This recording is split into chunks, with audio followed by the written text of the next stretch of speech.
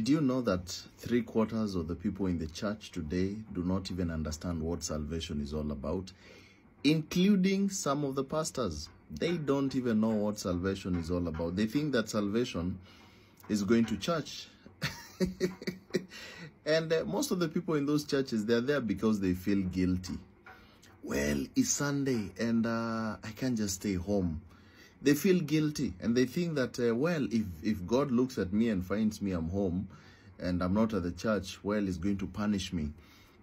People don't understand what salvation is all about. People are just going to church because, yeah, it's mandatory. Yeah, we have known it to be like this from ever since when you were young. Others, they are going so that they can go and get blessings. Others, they are going to look for husbands and wives. You know, others, they are going to have the pastor pray for them so that they can get out of their trouble and you know, poverty. People are just going to church for many reasons, but the real reason, only a few understand. Now, I'm going to tell you one thing. Salvation is not all these things that people think. One, salvation is not baptism. If you think that by being baptized, you're saved because someone poured some water here, you're saved, it's a waste of time. It's a lie. Just go back home and sleep. Because salvation is not baptism. Salvation is not doing good things. Okay? There are those who think that because I've done this, I've done that, I'm a good person, I help the poor, I help the needy, I give tithes and offerings. Well, I think God is going to have mercy on me on that day, and he's going to let me in. But let me tell you, salvation is not all those things.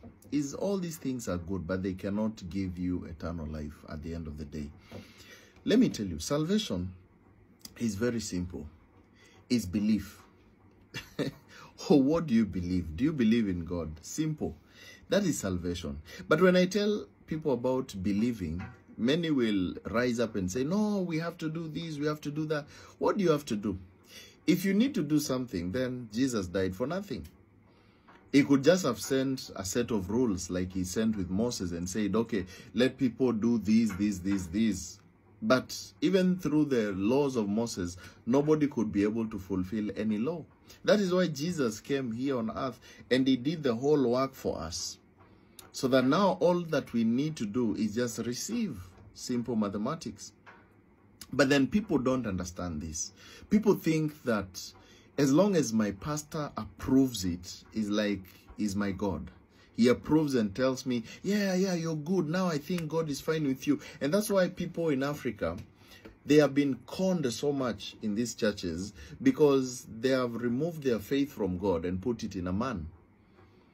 Remember, the Bible says that there is now one mediator between man and God, the man Jesus.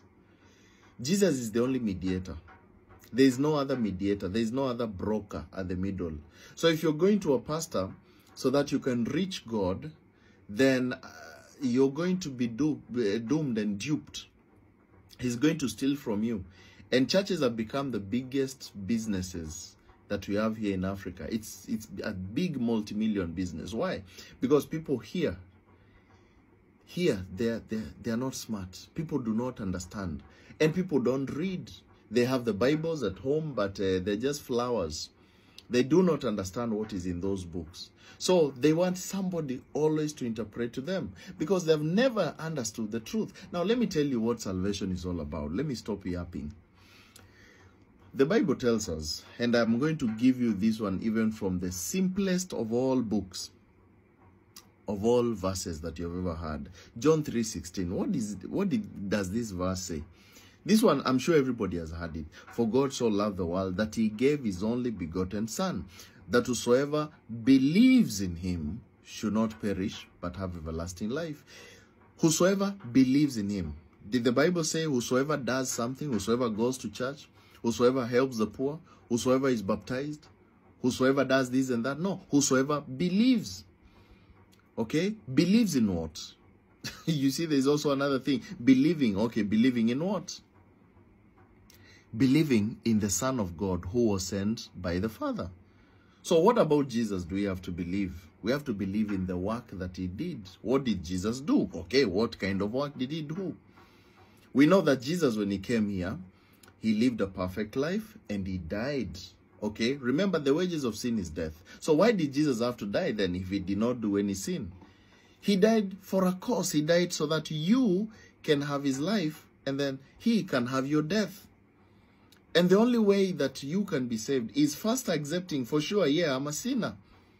Because if you don't accept your situation, then how can you be saved if you cannot accept your own situation? You don't know if you're a sinner. You see people are walking up and down thinking that, oh, I'm not a sinner because I didn't kill anyone.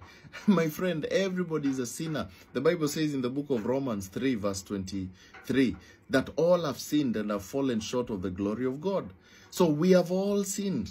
Everybody has sinned. So if you first accept your sin situation, then now you ask yourself, so what am I supposed to do? What is the payment for a sinner? The Bible says in Romans 6:23, the wages of sin is death. But the gift of God is eternal life through Jesus Christ our Lord.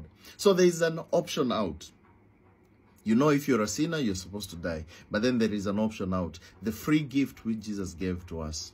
He came, died for us so that you don't have to die. It's like he told you, get out from that cross. You're supposed to be dying there. But now get out. Let me die instead of you. That is salvation. And then once you hear this good news, it's called good news or the gospel because there was bad news in the first place. And then you hear the good news. And after you hear the good news, then you have to understand, why did Jesus have to die? Why did he have to shed his blood? The Bible says in the book of Hebrews 9:22, without shedding of blood, there is no forgiveness of sins. So he had to shed his blood so that I can get forgiveness of sins. And why blood? Why blood? Why is the blood important? Leviticus 17:11 says, the life of the flesh is in the blood, and I've given you the blood upon the altar to make an atonement for your souls. For it is the blood that atones for the soul. So you see, the blood is very important. So when Jesus was pouring out his blood, he was pouring out his life so that you can receive it. How do you receive that life? By faith. How does faith come? Romans 10:17 says, faith comes by hearing, and by hearing the word of God. So the more you hear, the more faith comes in. And then now, you have understood, you have accepted you're a sinner, you have heard the gospel, you have understood the gospel. Now you believe from your heart. You believe from your heart. You see, the Bible says in the book of Romans 10:10, we believe from our hearts unto righteousness, and we confess with our mouths, and we get salvation. So believing is important, and you can only believe from your heart, not from your mind. Because when you believe from your mind, you're just like a player.